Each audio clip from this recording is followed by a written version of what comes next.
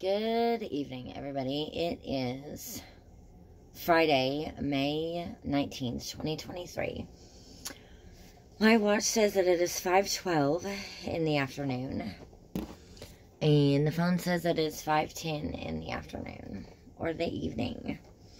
Okay, this is part 11 of chapter 2, A Curse of Voodoo, Bound to Lose, Destined to Win. After the witch left, I was asleep one night until I heard a loud noise that sounded like somebody dragging metal across the floor. It had the same effect as hundreds of fingernails being scraped across the blackboard. The worst fear of my life came over me.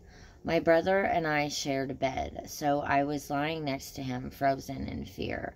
My head was under the covers. When I peeked from under the covers, a demonic spirit was standing next to my bed and looking down at me. It said, "I am here to teach you." "Go away," I ordered. "Go away." The spirit kept repeating, "Go to Darien. You need to learn something in Darien." I did not understand what this spirit was trying to tell me, but later I learned that there are many witch covens in that part of Connecticut.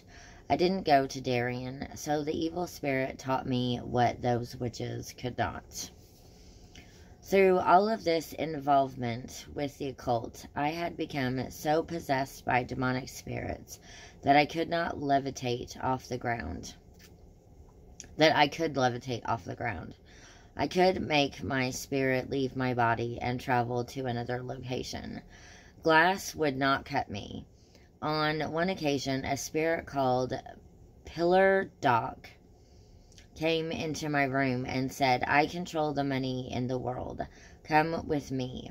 I want to show you something." This spirit actually took me through a glass window pane and carried me up into some type of vision. He showed me Wall Street, banks, and a golden temple. This spirit said, "I can teach you how to rob banks. I can even teach you how to get in and out without being noticed. I can make one person rich and another person poor. Some see me as a mammon. Don't trust God, trust me." The spirit took me back to my room through the glass window.